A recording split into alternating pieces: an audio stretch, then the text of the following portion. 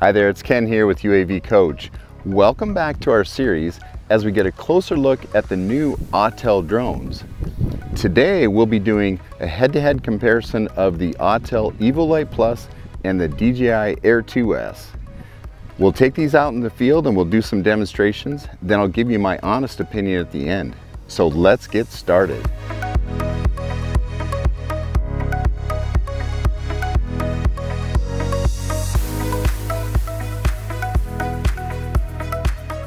So let's start off with what they both have in common.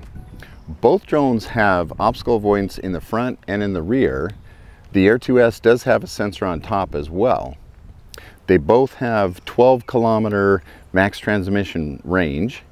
They both have a 1-inch CMOS sensor with 20 megapixel photos. They both do have HDR as well.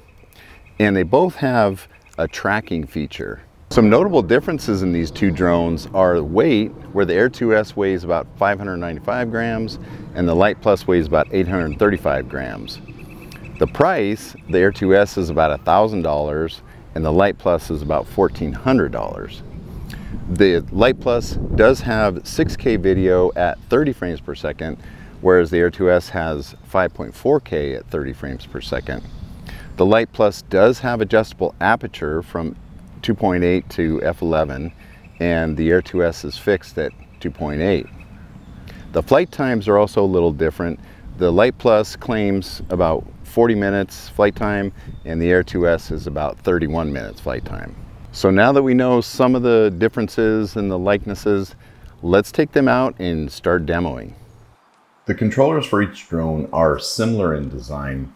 The DJI seems to be a little bit more balanced. When it comes to hovering and drone controllability, both drones were very similar in several tests. They hovered very well and were stable. The control sticks are a little bit more sensitive, I'll say, on the Lite Plus. The DJI seems to have a little bit more kind of back pressure on the control sticks, but both drones perform very well in controllability. Both drones have obstacle avoidance in the front and the rear, and they both use the orange, yellow, red caution format. The Air 2S does have sensors for upward obstacle avoidance as well, and the Lite Plus senses obstacles much further away than the DJI.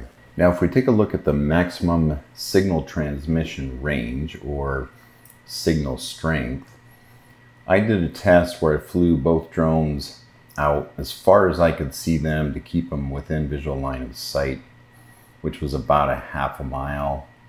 And both drones, the signal was very strong and worked very well. I saw no lapses or anything, and both worked out quite well all the way out to about a half a mile.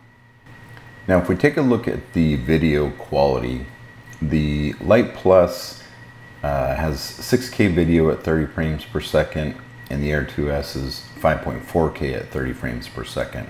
You can also see the difference in the field of view, where the Lite Plus has 82 degrees and the Air 2S has 88 degrees field of view. Here we see the Lite Plus 4K video in HDR and the Air 2S in 5.4K.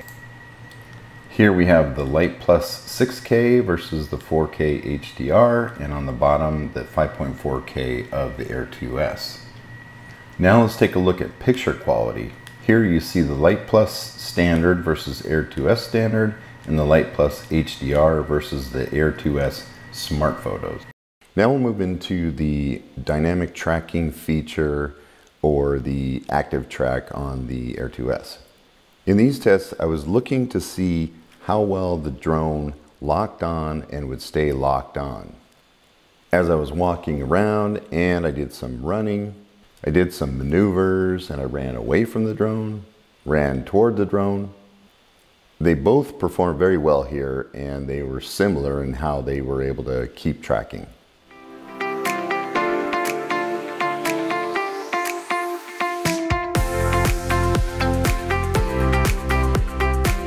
I also wanted to take a look at the quick shots features, two in particular. One would be the orbit on the Lite Plus and the circle on the Air 2S. In this case, you can see before, like what's happened before on the Autel drones, where the drone just loses the target right at the beginning of the maneuver. As soon as the drone starts out, it kind of moves off the target and then it tries to get back on track. The other quick shot that I wanted to try was the flick on the Lite Plus and the boomerang on the Air 2S. Again, you can see right at the beginning, the Lite Plus loses track of the object and tries to get back on track, but it just doesn't keep locked on very well. The last thing I wanted to test was return to home and battery life. I flew these drones until they triggered the automatic return to home, but I wouldn't allow them to land. Until the battery went completely dead. The Air 2S has a fail-safe where the drone finally overtakes my controls and it lands the drone, whereas the Lite Plus didn't, and it stayed in the air until it actually just fell out of the air. All right, well, that's it. We've completed our demonstration of the Autel Evo Lite Plus and the DJI Air 2S. Now, some notable items are the controllers are a little different.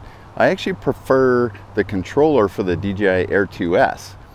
The Evo Lite Plus is comfortable, but with the phone on there, it tends to be a little nose heavy. As far as hovering and controllability, they were both pretty similar.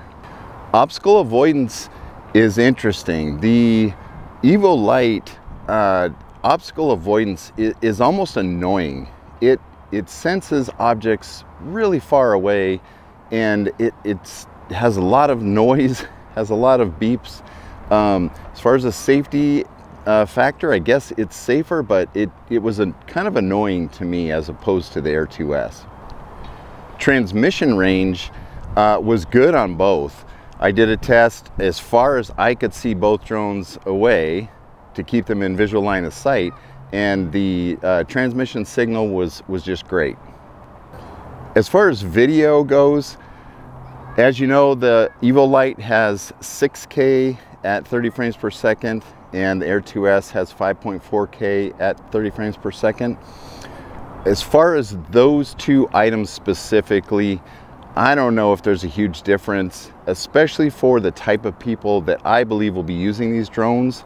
They're now more in the prosumer range, so I'm thinking people doing real estate, potentially some cinematic type of jobs like weddings or various things like that. And in those cases, currently 4K is kind of the industry standard. Once you start to get into Hollywood type productions, then you need more resolution. But as far as people using these drones, I think they're both similar and not big differences in that. The Evo Lite Plus does have adjustable aperture, which is nice, but I found that the interface a little clunky. It wasn't super easy to use, but it is nice to have that feature. With the Air 2S, you need to have ND filters in order to keep your shutter speed correct. As far as photo quality and photos go, they both were very similar. You have the 20 megapixel pictures and they both look good. I think the Evo Lite Plus has a little bit clearer pictures, a little bit more detail. I like the pictures and the video quality truly on the Evo Lite Plus just a little bit better. I didn't cover the zoom features because frankly, I don't personally like trying to do zoom with the drones. If you need to zoom in on a photo or a video, I think it's better to do it in post-processing. The zoom quality is just not great on these, and I just don't personally see the need for those, generally speaking. Now, one advantage I think is really in the HDR functionality. The EVO Lite Plus and the Nano Plus both, the Autel drones, the HDR features are actually very good. And for someone trying to just get good pictures, good photos, good video, the HDR capability works well, and I think it's just a really nice feature on these.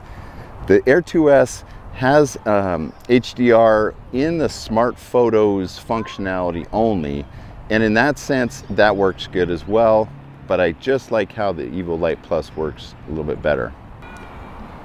Tracking works good on both. I did some crazy running around and trying to trick these two, and they both did very well. The Air 2S lost it at one point when I was really running at it aggressively, but other than that, they're both very good. Now, intelligent flight modes, DJI has it nailed down. They just, the lock-on target is just better on the DJI drones. I've tested several now, and the Autel drones, for whatever reason, they lose the target at the beginning, and then it's constantly trying to get back to it after that. I think it just works a lot better on the DJI drones. Now, flight times, the EVO Lite wins out, period. As you saw, I tested the EVO Lite Plus till complete failure, complete battery shutdown. I don't recommend that, and honestly, I don't like that. The fact that the drone went all the way to 0 and fell out of the sky. That is not a good thing in my opinion. As you saw, the Air 2S, once it gets to a certain point, the drone just lands, period. It doesn't allow it to fall out of the sky.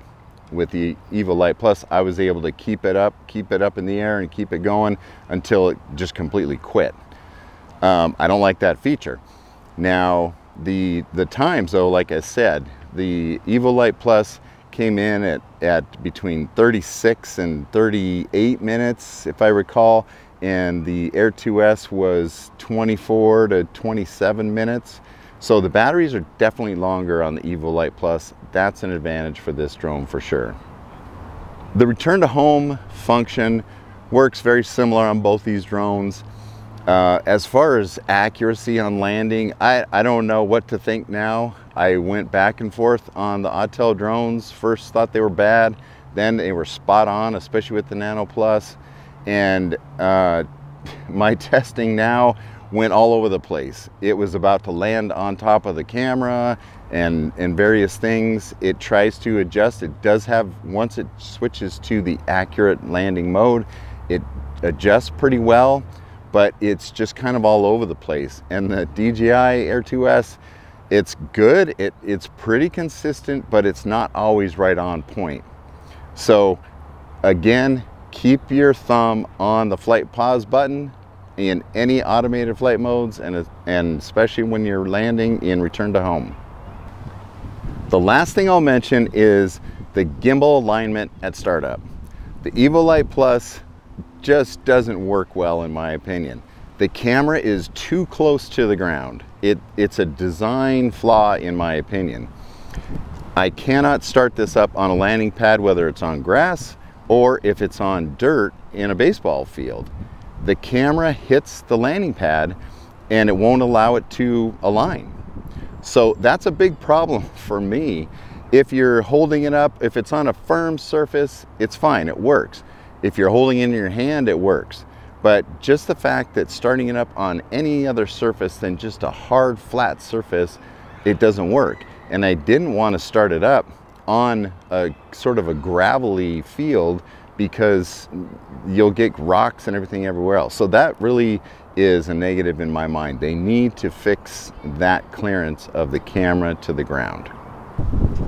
So that's it for this video and this series on the Autel drones.